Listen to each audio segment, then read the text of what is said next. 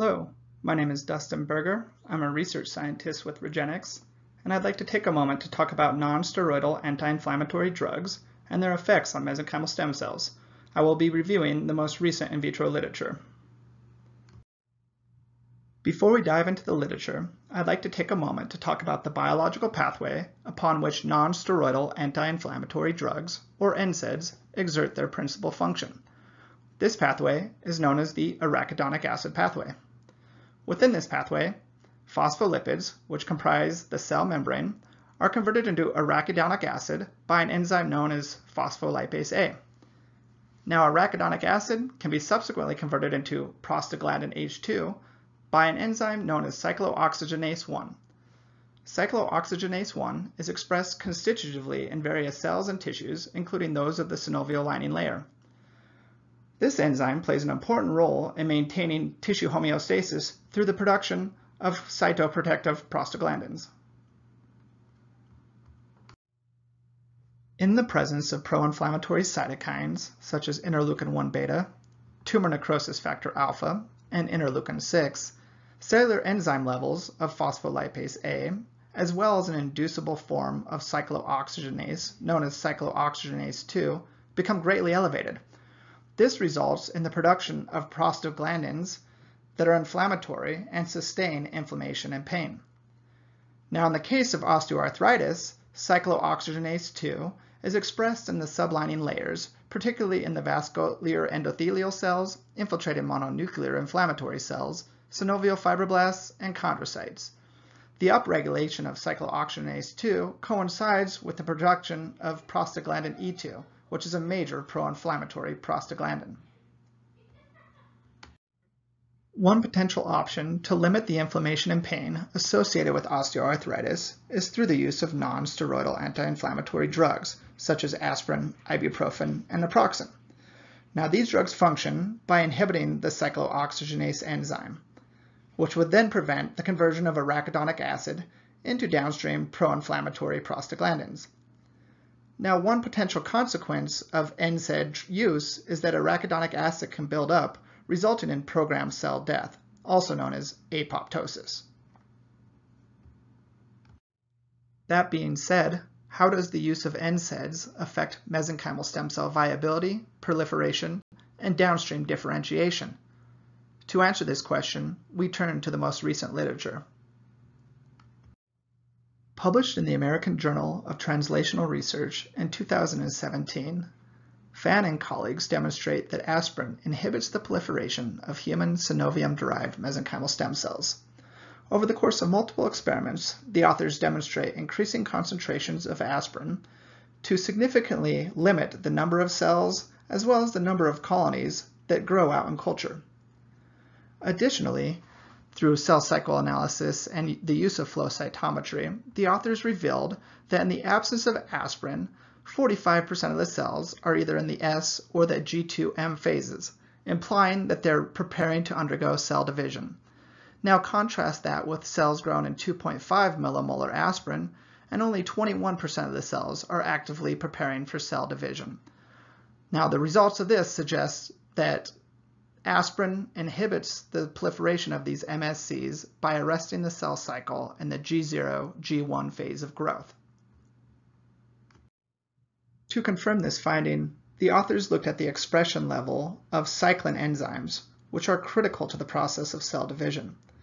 What they found was that with increasing concentrations of aspirin, both protein as well as gene expression levels of cyclin D decreased.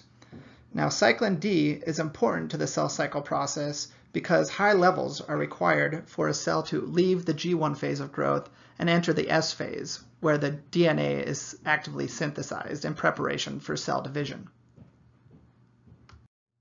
In a similar study published in 2009 in the journal Cell Proliferation, Deng and colleagues revealed aspirin to induce programmed cell death or apoptosis in mesenchymal stem cells.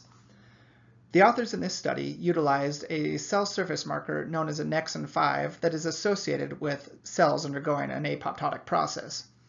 In this study, the authors revealed increasing concentrations of aspirin to increase the percentages of cells that were positive for this apoptotic marker. Additionally, the authors revealed that signaling molecules in a key biological pathway known as the Wnt beta-catenin pathway are capable of overriding aspirin's detrimental effects in inducing apoptosis. In this study, mesenchymal stem cells that were pre-treated with a Wnt signaling molecule known as Wnt3a demonstrated significantly reduced apoptosis when treated with aspirin compared to MSCs that were treated with aspirin alone.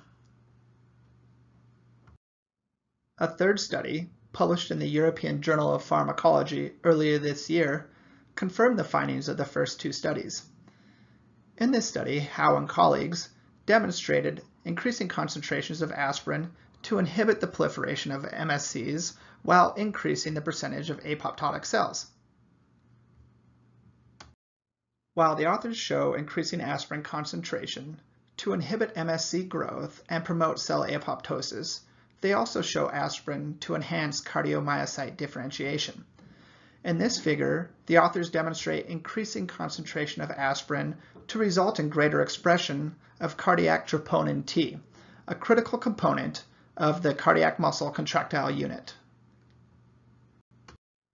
However, not all differentiation events are supported by the presence of NSAIDs. In this 2015 study, published in Tissue Engineering, the authors examined the effects of naproxen on chondrogenesis of human MSCs. What they show is initially, after 3 days in culture, expression levels of cartilage-specific genes such as aggrecan, collagen II, and SOX9 are significantly increased over their respective control. However, after a few more days in culture, one can see that gene expression levels of all these cartilage markers are significantly less than that of the positive control. Additionally, after 21 days in culture, the presence of glycosaminoglycans, a positive marker for cartilage differentiation, is significantly reduced in the cultures treated with naproxen. Other studies have examined the effects of NSAIDs during osteogenic differentiation of human MSCs. In this 2010 study, published in Stem Cells and Development, Yoon and colleagues demonstrated 2 different NSAIDs to reduce the viability of MSCs. Moreover, while not significant, the authors demonstrate that increasing concentration of these NSAIDs does reduce the amount of mineralization observed in culture when these MSCs are treated in the absence of the pro-inflammatory cytokine IL-1 beta.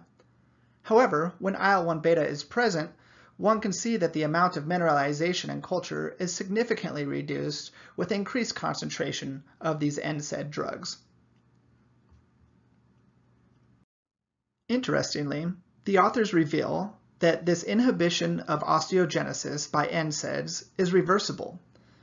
For instance, when these 2 drugs are added to culture, bone differentiation, osteogenic differentiation does not occur. However, when these drugs are placed in culture for a period of time and then removed, indicated in this figure by these arrows, we can see that 2 weeks later, mineralization does occur in both the presence of celecoxib as well as naproxen. This data implies that while osteogenesis cannot occur in the presence of NSAIDs, once NSAIDs are removed from the environment, these MSCs are capable of differentiating into bone. And that concludes our review of the literature. In summary, the in vitro results presented reveal NSAIDs to reduce MSC viability, inhibit MSC proliferation, and impair MSC differentiation into cartilage as well as bone.